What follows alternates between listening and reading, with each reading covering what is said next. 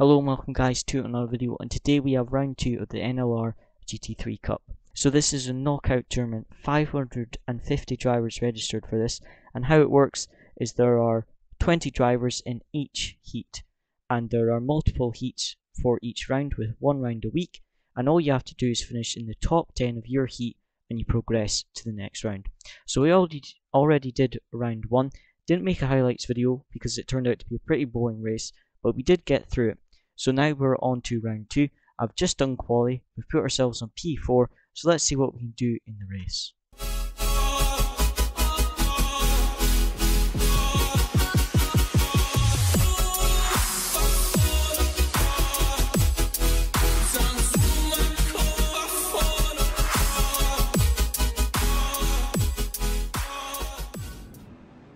So as we approach the start now, just trying to get a good start. We're on the outside line coming into turn 1, so not a great place to start. But George Boothby in our lobby as well, an extremely fast driver. But coming into the first corner now, as you see, we get boxed in by the Porsche and McLaren. We don't have anywhere to go, and then that allows the Porsche up the inside of us and very nearly the Bentley as well.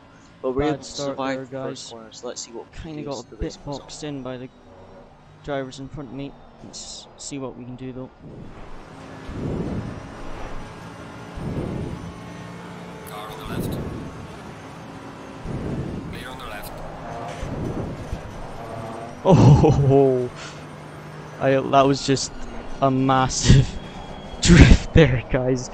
Man, that was a bit sketchy. So I get that really nice overtake around the outside, and then here I have a massive moment. Man, the car feels really slippery for some reason in the race. I do not feel like this in the practice server. Maybe it's just the tyres and brakes warming up, I don't know. But does not feel very comfortable. And now we come up to 130R, one of the fastest corners of the track, and I get a tiny bit too much oversteer. Massive sides, and I clip the wall there. No! Twice, both on the front and rear. It gives me 6 seconds of damage, no which way. ends up costing us about 1 to 2 seconds every lap. But remember, all we need to do is finish in the top my days, 10. no. Oh, it's only 6 seconds, but if I lose 2 places, we're out of this.